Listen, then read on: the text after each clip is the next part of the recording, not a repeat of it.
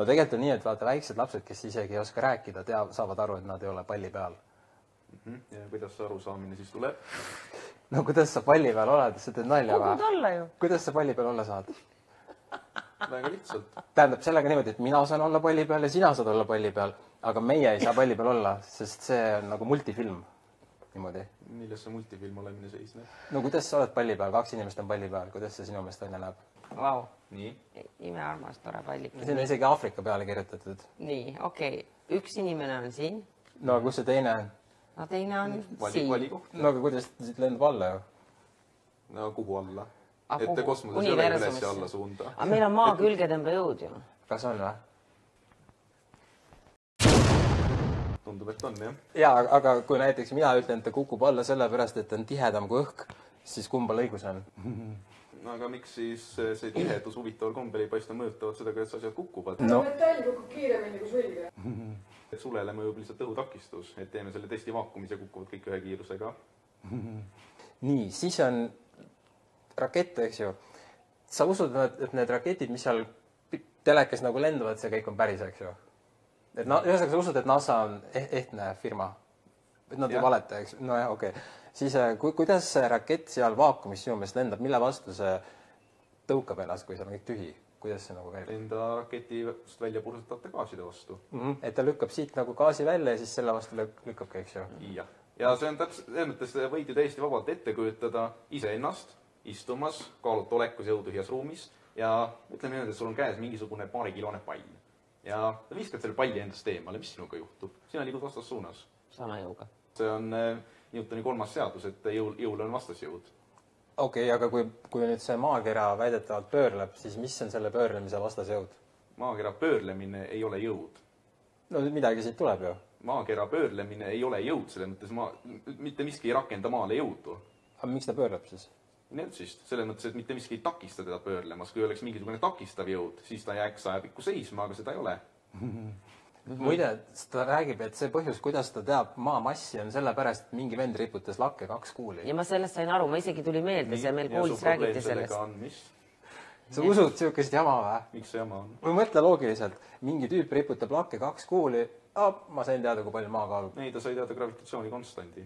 No aga selle järgi nad te teate, kui palju maa kaalub. Selle järgi saab maamassi arvutada, jah. No aga kas sulle tundus see natuke jabur, et sa saad riputada 2 kuuli lakke ja selle põhjal teada, kui palju maa kaalub? Aga mis siin jaburalt on? No mõtle, kõige sügavam auk, mis maasse on puuritud, on 12 kilomeetrit. Me ei tea mitte midagi, mis siin sees on. Me ei pruugi teada seda, mis maa sees on, aga me teame, kui palju see lainet kokku on. Aga kuidas sa tead seda? Sellepärast, et meil maal on ka õnneks kaaslane olemas gravitatsiooniseadusest taaskord. Et kuu kaugusmaast ja tema tiirlemisperiood võimaldavad meil selle välja arvutada. Kas sa oskad öelda, mitu pilti on olemas maast? Kui sa vaatad neid pilte, mis meil on, need on kõik arvutiga tehtud, need ei ole fotod. Need ei ole fotod ju.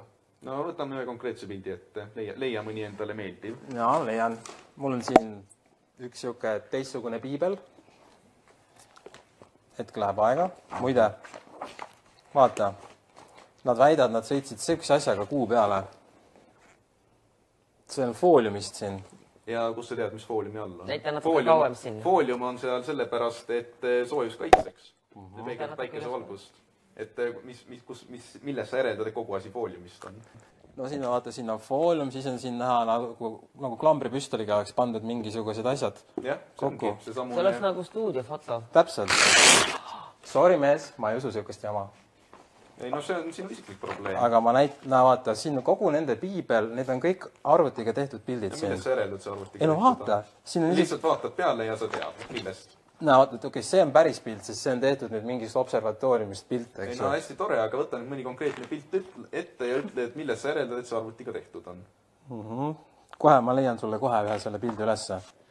Näe, vaata, siin on maa. See ei olegi foto. See ei olegi foto, ma tean, et ei ole. Siin ei olegi fotosid, need on kõik arvutiga tehtud. Ei ole, see konkreetne pilt, mida te näidata tahtsid, see tõesti ei ole foto. Siin ei olegi neid. Kõrval leheküljel oli. Selles raamatus sa tahad öelda, sellises tähtsas raamatus, täis taevas, entsüklopeedia. See konkreetne pilt ei ole foto, see näiteks on minu eelduse kohaselt. See on foto, aga siin ei ole terve maakera ei ole peal. No on ju küll. Ei, siin on pool ju. No jah, selle mõttes, et teine pool on pimeduses. Kas sinu meelest ei ole imelik see, et nad käisid kuu peal 50 aastat tagasi ja enam ei seal käida. See ei ole sinu meelest imelik või? Kui keegi raha maksaks, käidaks praegu ka. Kas nad oodavad kõige raha taga? See on raha taga. Et kui sa vaatad natukene, kui suur oli NASA eelarve kuumissioonide ajal ja missugune hädine ta praegu on, siis minu arust see vastab küsimusele väga hästi. See tundub küll lapsik. See on täitsa jabur. Sihukest jama ei usu mitte keegi. Me oleme üha rikkamad ja rikkamad ja rikkamad. Need tüübid ise ju prindivad raha. Kas sa jõuad nüüd ükskord mõne maa või kuu või planeedi pildini ja siis räägiks nagu sellest teemast, millest sa tahtsid rääkida? Mis sa uued teemat vahetad? No vaata, see on päris pilt või? Ei. No muidugi ei ole. Aga see on kõrval täpselt seesama kirjas ju ka. Et jõua nüüd mõne foto nii. No aga siin ei olegi fotosi ju. Terve raamat sul fotosid täis. No need on maa peal tehtud. Palun üks ilus foto sulle kosmosest. Aha, ja kus sa tead, et see foto on? Aga kus sa tead, et see ei ole. Et kui sa väidad, et see on võltsitud, siis ole hea, ütle, miks sa seda arvad. Ei no kui sina väidad, et see on õige, siis mille kohta sa seda arvad? Täpselt selline kosmos välja näeb. Oled sa seal käinud või? Oled sa seal käinud või? Ei ole, sina ka mitte nii, et selles mõttes oleme täpselt ühe pulga peal. Meil ei ole ühtegi videot, mis oleks kõrgemalt filmitud kui 110 kilomeetrit umbes. Sest sa väidad nii? Kõik üle, need on kõik arvutiga tehtud. Ja kuidas nad tehti arvutiga arvutieelsel ajastul, ehk siis Apollo ajal?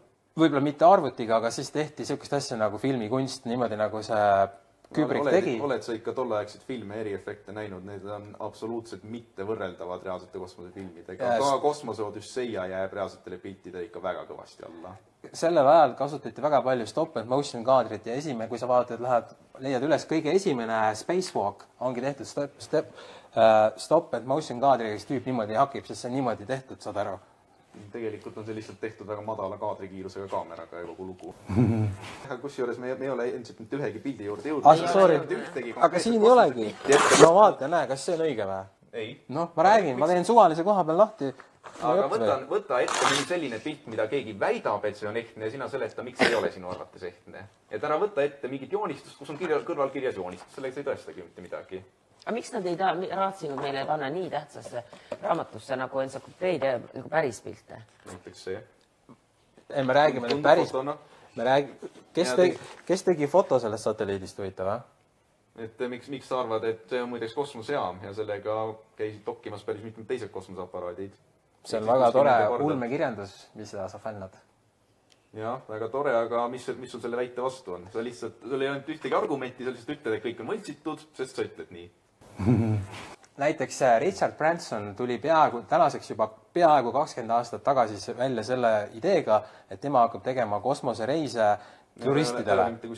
Ta ei ole mitte kuhugile jõudnud, sellest on möödas peaaegu 20 aastat ja ta on öelnud, et tema ei jää asi raha taha. Aga tundub, et jääb või siis jääb raha ja tehnika taha õigemini tal asi. Ja lisaks tal on, kui Obama... Ta võib ju öelda, mida ta tahab, aga tõe kriteeriumis on ikkagi praktika, et järelikult ta jääb asi kas raha, tehnika või inimeste taha.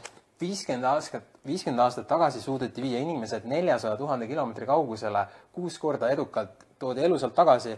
Täna on maksimum, mis nad suudavad 400 kilomeetrit, ehk siis 1000 korda vähem. 1000 korda vähem, 50 aastat hiljem. Ja tehnika on ju arenenud. Kõik on arenenud. Milles siis suur areng on? Et meie raketid ei ole oluliselt palju paremad, kui need siis olid. Meil isegi võrreldava suurusega rakette enam ei ole. Saturn viitesid ehitada. See, et sa ei ole endiselt ühegi konkreetse pildi kohta öelnud, miks see siis sinu arvates võltsitud on? Et sa, nagu, kas sa jõuad ka selleni kunagi? See on kindlasti võlts ka maal. Ei, no tõsi, see on ilmselt 2 fotot kokku pandud. Üks on maast ja teine on kuust. See kuu on võib-olla päris, aga see on kindlasti võlts foto jaoks. Kas see ei tundu sulle nagu mitte võlts või? Mis see tundumine asjasse puutub? Ütle konkreetselt, miks sa leiad, et see võltsitud on? Sellepärast, et vesi ei saa olla palli küljes. Miks ei saa? Kuidas ta saab? Mis seda takistab? No kujuta ette, kui sa paned siia vett peale, vaata, mis siin juhtub, see voolab alla kõik ju. Jah, sest sa oled ju maa gravitatsiooni väljas, aga korista nüüd maa gravitatsiooni välja ära. Mingit gravitatsiooni välja ei ole, come on. On. Teeme selle Cavendish'i katse ära, ma näitan sulle, et see kõik on pettus algust lõpuni. No, hästi tore, teeme. Aga enne seda ei saa sa väita, et see olemas ei ole. Siis, kui tuli trükipress umbes 400-500 aastat tagasi, kõik, mis on ennem seda, me ei saa mitte midagi uskuda, sest et meil puudub igasugune tõestus. Inimestel kirjutamisoskustist ei olegi sinu arvates.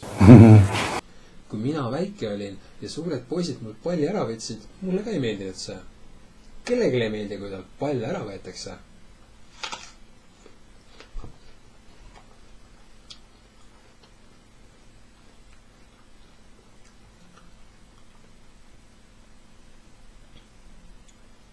järgmiseks võtan ma teilt ära gravitatsiooni.